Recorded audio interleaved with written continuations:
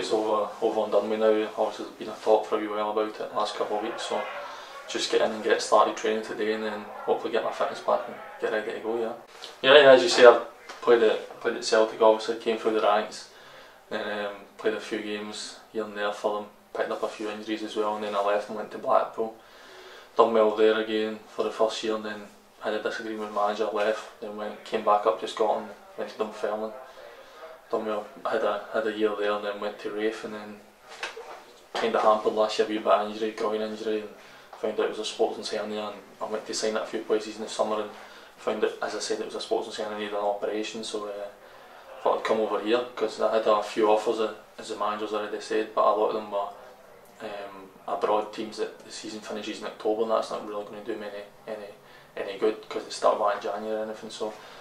I got thrown with the proposal to come here, and I looked at it and I thought it was good, and so it's Northern Ireland top league as well, so come over, got a good setup with the manager and the chairman and stuff that's going to happen for me, so come over, do well, play and train still back at home as well. So just a midfielder, I like to get on the ball, I like to pass the ball, I like going forward and box to box,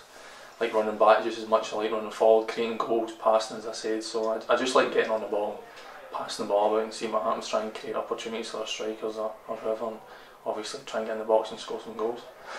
No, I'm not really one of the people that I just take it game by game, week by week, just to, I know it's the old cliche, but it's probably one of the best things to do. I look at it that way as well, so just, as I said, look at it game by game, try and win the next game and look forward.